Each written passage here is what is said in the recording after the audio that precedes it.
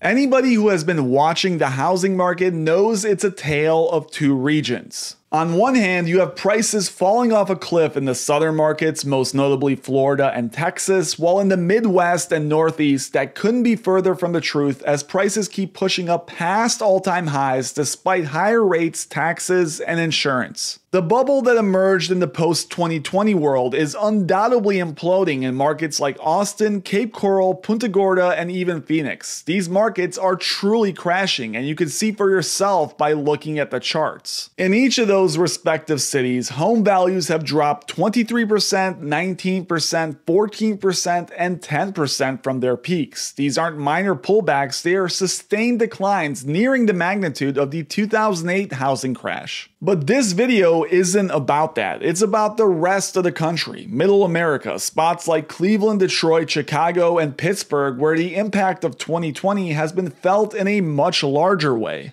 For years after the 2008 crash, these regions were hit hard. Job losses, population decline, and flat home prices. Take Cleveland. If you bought at the peak in February 2006, your home wouldn't recover its value until mid-2019, a 13-year wait just to break even. But as bad as Cleveland's perception became in the national spotlight, the truth was that in a lot of these Rust Belt cities, you can find some incredibly affordable deals in the surrounding suburbs. It may have not been the most glamorous place to live, but the Rust Belt became associated with affordability, and then 2020 happened. The stagnant affordable market became a hotbed for speculation and exponential value growth. Take this middle-class suburb of Cleveland. Here, a home in 2017 would have cost a buyer around $167,000. Today, that number is $314,000. But the true damage isn't captured by just this price data. Most people, as you know, purchase a home with a mortgage, which means that adjusted for rates and prices, the monthly payment differences between today and 2017 is even worse than what this graph suggests. In 2017, a buyer was paying as low as $950 a month for a typical home in this neighborhood. Today, that number is closer to $2,200 a month, assuming a 20% down payment. So essentially, nearly everything in the Midwest and Northeast has more than doubled when it comes to housing, and unlike the South, there seems to be no end in sight. Affordability, the hallmark of this region, is disappearing, and people are starting to ask, aside from speculation, what's actually keeping these markets so strong? The truth is, many Rust Belt cities have quietly become some of the best performing housing markets in the country. That's not exaggeration. We've seen year after year of steady price appreciation driven by persistently low inventory. Contrast that with these so-called hot markets. Even in places like Nashville, where prices are basically flat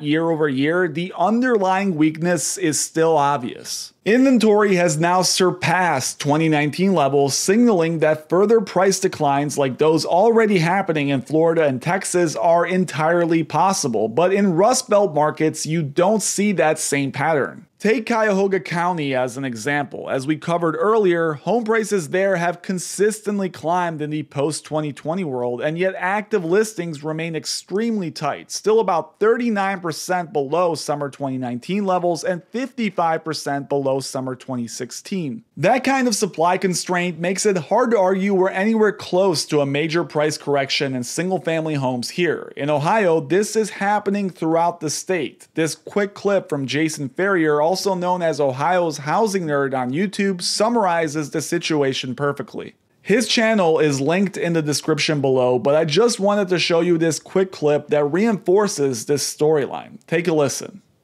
There could be some distress, but nationwide, what's crazy is we need a lot more homes than that to cause any type of massive price problem, at least in my opinion. I mean, remember, we had 4 million homes back in 2007, 2008, and now just over 1 million. So if you added 500,000, are you improving inventory? Sure. Is it a windfall? Yeah, it's a nice bump, but it's not going to completely cause the end of the world. So is Ohio in a housing bubble? Not yet. Inventory is rising, but we really need an explosion of new listings and desperate sellers in those new listings.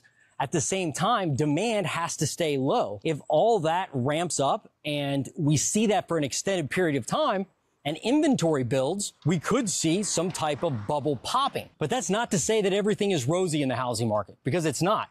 Affordability is still a massive issue. But it's not all good news. Some parts of the Northeast are starting to show signs of trouble, signs that could spread to the rest of the Midwest and Northeast. Take Columbus, for example. It's arguably the weakest of these northern markets and one of the first places showing a real shift. If you look at a Zillow price chart for the county, prices still look strong, but you'll notice that the market has gone flat recently. That might not sound like much, but it stands out compared to the other Midwest and Northeast areas that still show steady growth. There's at least a slight slowdown, and Realtor.com data shows inventory in Columbus is now above 2019 levels, the highest for July since 2016. This isn't a Texas or Florida style inventory surge, but it's a clear sign that the rapid growth we've seen may be slowing down. And in a few of these markets, we're starting to feel the same kind of weakness we saw earlier in the South. Is this going to lead to a widespread weakening that tears apart the whole regional divide story? Nobody knows for sure, but right now we can clearly see the divide in this chart by Lance Lambert, which compares housing inventory in July 2025 to July 2019. The blue dots highlight the South and Pacific Northwest, while the brown shades show up across the Midwest and Northeast, making the split obvious. Columbus stands out like an island in the middle, a sign that the shift could be spreading. In the end, the chart is really going to show you how far the crash will spread in the coming years. Will it stay a regional divide, or will the bubble building for the last 15 years pop even in these Rust Belt cities and the Northeast? Ultimately, inventory will tell the tale. Because when the story of this housing cycle is written, it's not going to be interest rates or wages or even migration that gets the top billing. It's going to be inventory. Low inventory is what keeps prices inflated in the face of affordability collapsing, and once inventory starts to rise in a market that already looks fragile, that's when reality sets in. Sellers who thought they were sitting good start to panic, buyers start to pull back, and all the momentum reverses. That's what we're seeing in places like Austin, Tampa, and Phoenix. And if Columbus is any indication, that same shift may already be creeping into the Midwest. So keep an eye on those charts. They are the early warning sirens. The more you zoom in, the more cracks you'll start to notice. Neighborhoods that aren't moving, listings sitting longer, price cuts picking up. That's how it starts, slowly, then all at once.